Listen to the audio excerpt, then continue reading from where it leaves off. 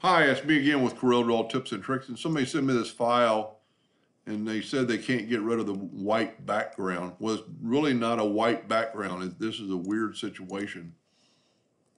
And he's got an outline around it, so we're going to take the outline away. And I've already ungrouped it, and I'm going to grab the black, and you can see if I nudge the black over, it's all black. I'd actually put a hairline around there. So it's not a white background, it is a white fill in the spots that it needs to be.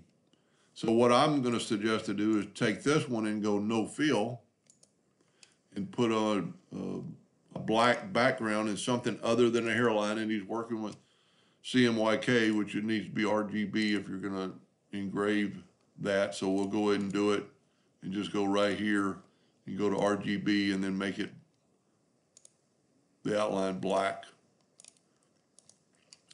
Now there are some other spots in here that aren't white, so we're going to move them over, just a few, and there's a couple of outlines, so we need to move those over now. I think they really don't matter on these because they're, so what it is, the white is a fill. So now we're just going to make the fill, so I'm going to left click black and then move it over. Now the white's gone and the spaces, well, there's actually some white right there, but we could easily move them out of the way. Well, we need those. Maybe I didn't group them, so I'm going to make those black. So the outline did not matter. And everything else, I would not have this black in there, because that way it looks like the tail. And then move just nudge your outline back around.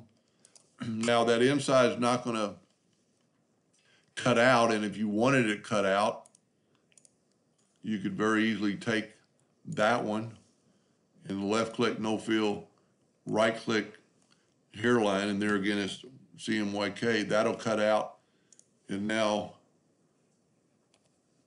nudge this back and everything will cut out. So it wasn't a white background, it was a white fill with basically a black background. Anyway, I hope that helped a little bit. Thank you for watching.